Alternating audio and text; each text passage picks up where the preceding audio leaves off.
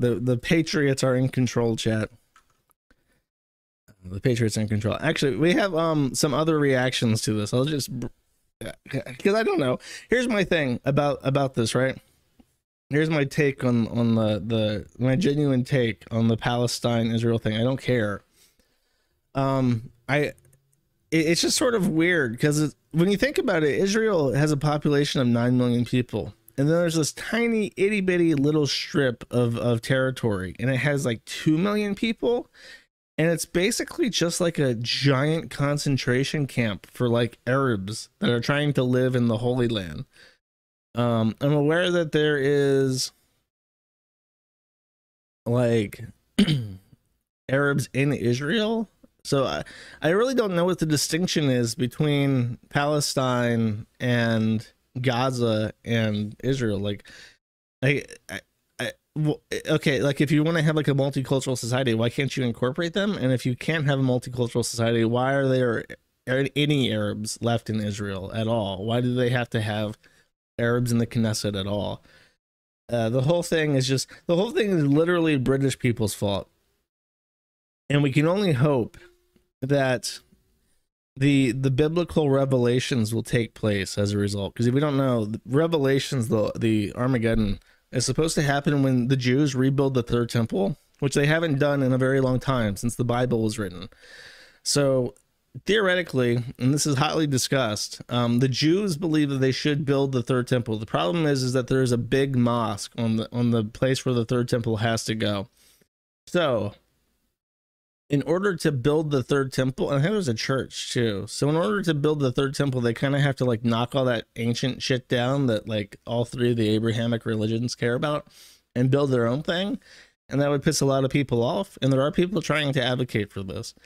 But if they do it in Christianity, and okay, and literally, if you don't know, this is the entire reason that the United States supports Israel. This is how they've convinced boomers to throw away everybody's future for the state of Israel. You ready? They believe that by encouraging Israel to build the third temple, they will bring back Jesus Christ. Because if they tear down the mosque and they build the third temple, the rapture will happen, because that's what it says in Revelations. So there are boomers who have been for the last 50 years wholeheartedly supporting Israel. They have completely and totally destroyed the future of the United States for the sake of building up Israel and having a retarded foreign policy, because they actually believe that if Israel is strong enough, they will build the third temple, and that will usher in the end times, and they will be taken up to Jesus early, just a little bit early. That's not even a joke. That is literally why we support Israel so much. But if they do that, they may get nuked by like Iran. Like Iran might nuke them. And there's all these descriptions in the Bible about about like what happens in the end times, and it's all in Israel. Like the earth splits open, and there are these giant angels, and they use the word angels, but they're like gigantic, like Attack on Titan, like Cthulhu monsters, basically. Which kind of makes sense in a nuclear concept. Like if there was gigantic atom mushroom clouds and the weird shapes like rising over Israel, then you could kind of be like, oh yeah, the earth is split open and there are gigantic monsters in Israel. It would literally it would be a perfect allegory for a nuclear weapon. So, and then after that, I guess all the good boys and girls get raptured, and then you're in paradise. And I imagine paradise is just like Space Station you're playing Space Station 13 on like a nice LAN with like a good population of like 64 people continuously, and there's no shitters and there's no blinks, and you're just having a good time. That's basically what the kingdom of God entails for the good. So the boomers have been waiting for that LAN party for a long time, and they're not going to let it slip out of their fingers. Nukes are fake. That is a hot take. But Hassan does not like this. Hassan, who is Turkish, is now going and seething about okay, here's what I'll do. I'll cleverly swap this out. I will play this clip instead of King Cobra JFS talking about the war, and then I'll find the Hassan one real quick. I stand with Israel in their fight against these raping, cocksucking motherfuckers. It's the golden rule, man. Do unto others as you'd have done to you. Let me ask these Palestinian fucking raping pieces of shit pricks this, YouTube. How would you feel if it was your mother getting raped? You wouldn't like it, stupid motherfuckers. And a circle of protection around Israel as they bomb the fuck out of these raping pussy-ass fucks. So over this shit, YouTube. You know how King Cobra feel about this shit? Fuck rape, fuck sickos. And fuck our dumb society's bullshit. I'm so fucking over it. And fuck the Palestinians. It's specifically Hamas. It's not like all the Palestinians. Hashtag not all Palestine. But then again, I don't know. If I was like raised in like an open air prison and there was no upward mobility, you're in one of the poorest. Like Gaza is not only one of the poorest places on earth, it's also one of the most like high population areas in the entire planet. Like it's 2 million people in like a couple square miles. So I can understand why they're just like, yeah, I'm totally ready to just like Allahu Akbar over that fucking wall. I'm gonna do some sick ass parkour moves. And I'm just gonna go over to Israel. I'm gonna like destroy everything in my path. I'm gonna paraglide over there and just like kidnap grandma. Because what's the alternative? The alternative is being stuck in the Gaza Strip forever. Okay, so I gave myself like a full minute to find this clip, and I have actually completely failed at this.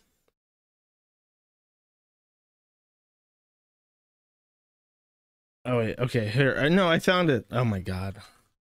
Oh, it's so hard. Everything's gotta be so fucking. Oh, it's in the actual featured Palestine thread, which is why it's. They didn't deserve it, you fucking idiot. My goal is solutions. Your goal is the continuation of violence. You want way more than 260 people dying. You want every single Palestinian to be fucking executed ruthlessly in the streets so that you can build another fucking theme park in Gaza. You fucking baying pig. You fucking bloodthirsty, violent pig dog. What theme park would you build over the Gaza Strip? Speak in chat what theme park you would build. Suck my dick. How do you think this happens? You think it happens out of nowhere? You think these people are just like, oh, we were violent because we want to be violent? You think that's where violence culminates from?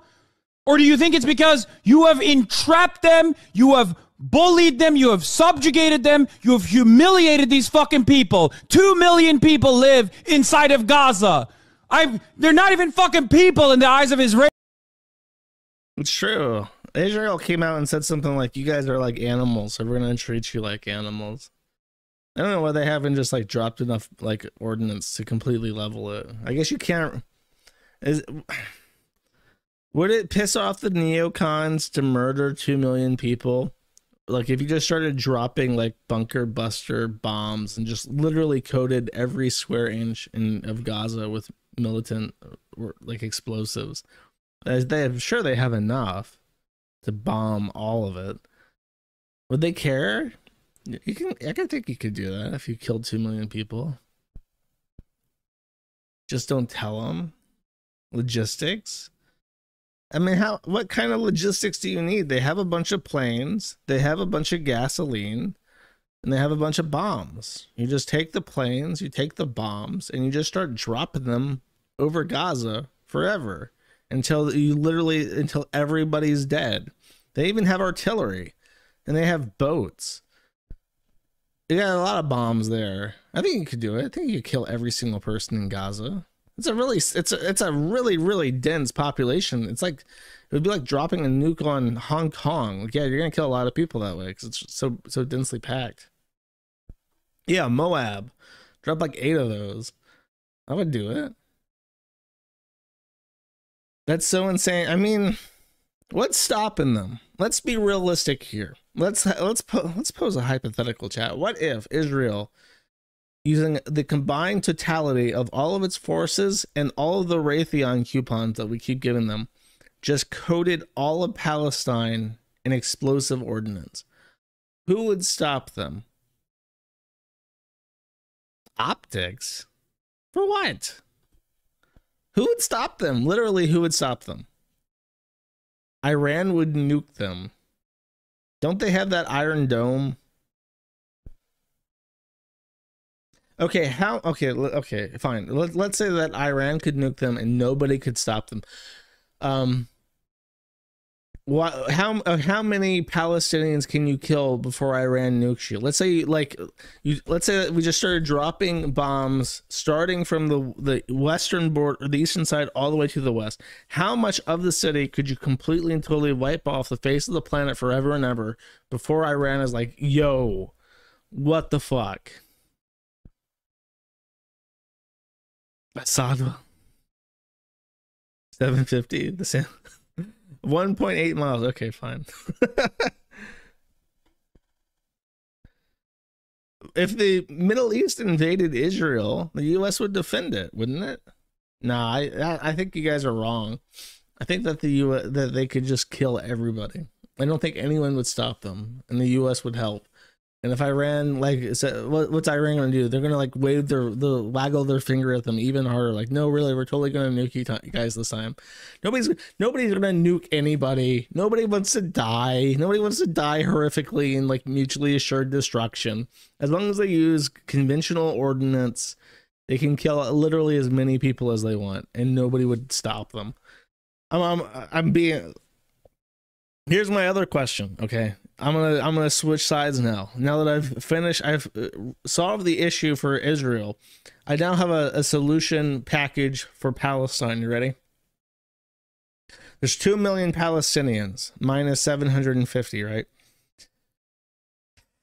Hamas took a bulldozer and bulldozed a big hole in the wall on Palestine's like border with Israel. I propose that the entire population of Gaza proceed into the hills and into the open of Israel. Literally just walk in there, find a house that is owned by a Jew, and just say, hello. I do not believe in the concept of personal property. This house is now where I live. I would like to see you try and stop me from being here. What hills? Half of Israel is a fucking mountain, bro. So tell me, what is wrong with this? The Jews would open fire, but then they have the base Palestinian warriors there to protect them, and the Israelis do not have weapons. So explain this. Gila would stop them.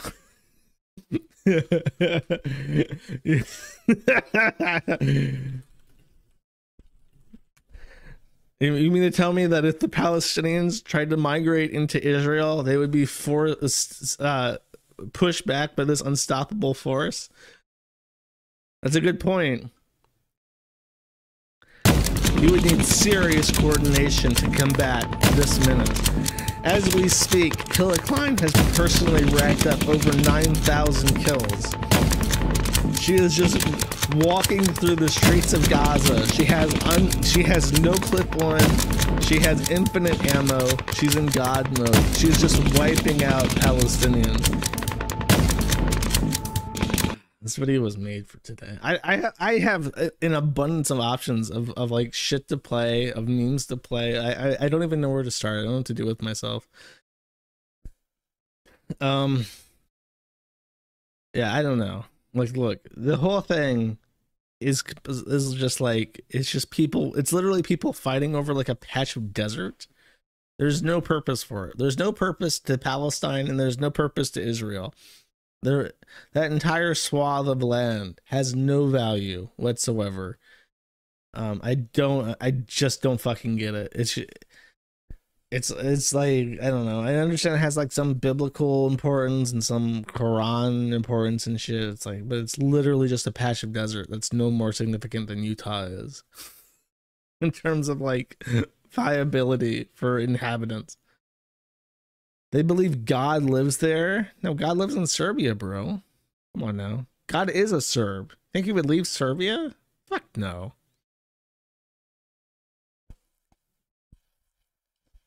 All right, whatever. I don't know. I have, it's weird because everyone seems like really like like strongly, obviously it's like one of the most polarizing things in the entire world, and even retard Americans have very strong opinions about Israel and Palestine and shit, even though Americans don't really know anything ever. And everyone's has a strong opinion about it, and I don't, which is like a weird converse. Usually I have strong opinions about things that are completely and totally inconsequential. But when it comes to like the number one thing that everyone fights over, I just don't give a shit. I understand, I completely understand the Palestinians, because it's like they are being rounded up into a fucking ghetto. Like it's literally like District 9. You have a bunch of like, you live in like this cramped shithole, and you have no hope and no future, and you might as well just strap a bomb to your chest and blow yourself up, because what the fuck else are you gonna do? You're just gonna live your entire life in that cramped shithole known as Gaza? Like, yeah, I get wanting to take back the rest of Israel. I understand that. And then I understand the Jews, because Muslims suck, and I wouldn't want to live with them either. And then I understand not wanting to live with Jews and wanting your home back. Like, I don't know. And I feel like it's like a shitty position to take, where it's like, I hope they both wipe each other out, because I don't like either of them. Whoever loses, I win. It's gay. So I don't know. I've tried to make as many jokes as I can. I have no strong opinion about the war, to be honest with you. I do like the memes though, and I like techno jihad. Let it be known that that's one of my favorite genres of music. Thank you for watching this clip. This is the CACA Welfare. Remember to like and subscribe.